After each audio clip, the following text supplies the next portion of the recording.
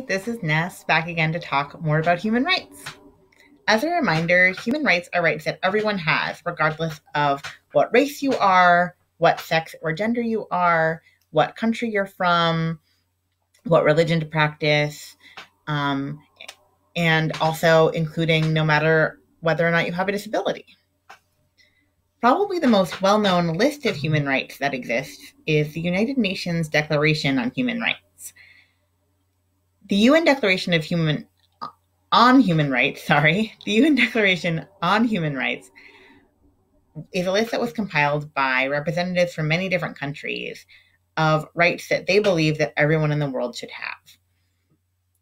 But unfortunately, the human rights outlined in the United Nations Declaration on Human Rights are sometimes different from the legal rights recognized by governments of different countries, even if those countries are represented in the United Nations. So not everyone in the world is protected in the way that the United Nations believe they should be.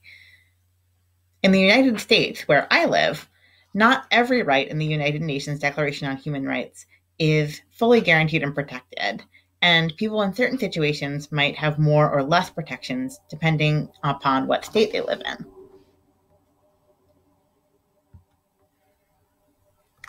This week, I'm going to focus my talk on rights regarding housing and shelter.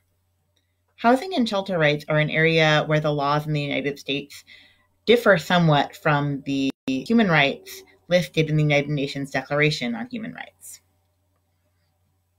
Article 25 of the United Nations Declaration on Human Rights says, everyone has the right to a standard of living adequate for the health and well-being of themselves and of their family, including food, clothing, housing and medical care, and necessary social services, and the right to security in the event of unemployment, sickness, disability, widowhood, old age, or other lack of livelihood in circumstances beyond their control.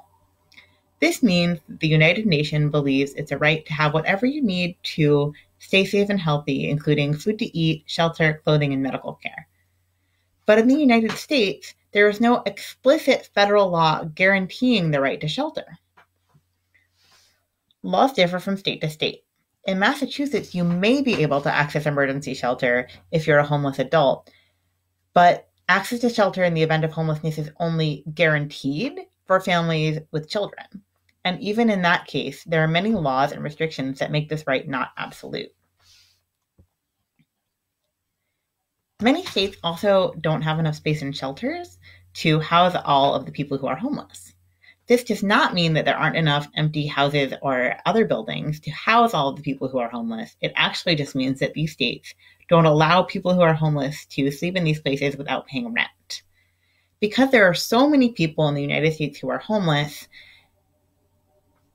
and so many empty houses and other empty buildings, many people believe that the United States government is not doing enough to protect the right to shelter outlined in Article 25 of the United Nations Declaration on Human Rights. However, in the United States, people without homes have the right to sleep outside and on public property if they're unable to access shelter. And it's not legal to fine or arrest people who do so. Importantly, the court ruled this doesn't only mean that you can't get arrested for sleeping in a public space if there are no spaces left in shelters, but also if you can't access shelters for other reasons, like if a shelter were to tell you that to stay there, you have to go to religious services for a religion that you don't believe in or don't otherwise practice, or that goes against your personal beliefs. This right is protected by a 2018 court case in which homeless people in Boise, Idaho, challenged the city's practice of arresting or fining people who were sleeping in public places, like sidewalks and park benches. The case went all the way to a federal court of appeals, which ruled that arresting people for sleeping outside was unconstitutional based on the 8th Amendment to the Constitution, which is the part of our Bill of Rights that protects against cruel and unusual punishment. Basically, the court believed that it's cruel and unusual to arrest or fine people just for being without a home. Because this case made it all the way to a federal court of appeals, this ruling applies everywhere in the United States. So basically, no matter what state you're in, if you're in the United States, it's not okay to arrest or fine you for sleeping outside in a public place if you're homeless and can't access a shelter. The state of Idaho challenged this again all the way at the Supreme Court in 2019, but the Supreme Court refused to change the ruling, which means that it is still the law everywhere in the United States.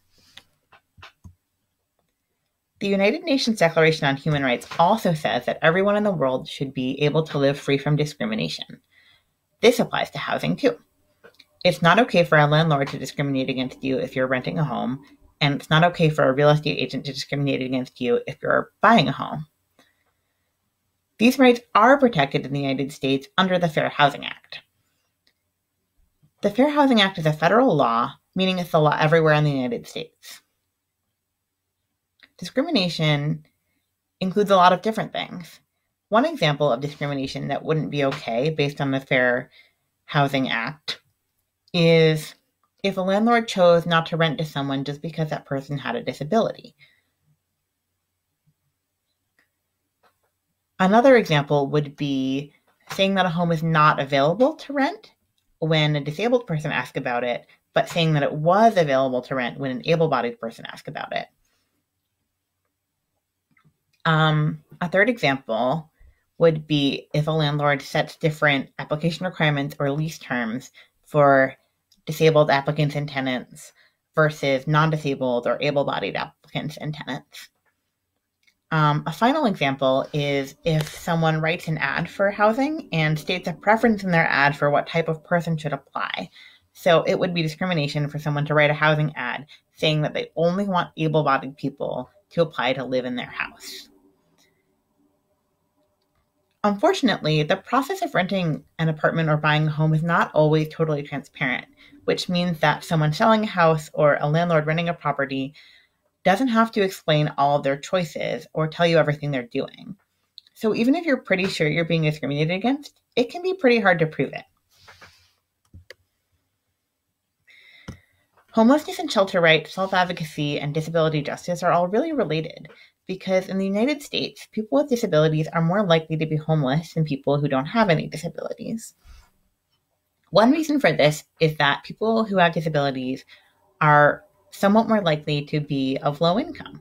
Some people with disabilities are unable to work or can only work part-time and get Social Security or SSI or SSDI for all or part of their income. And these programs usually only give people a few $100s a month. Some people with disabilities rely on Medicaid or similar state-run health insurance programs like MassHealth in order to get care that's really necessary for them. And these programs usually require your income to be very low in order to qualify. Unfortunately, for some folks, these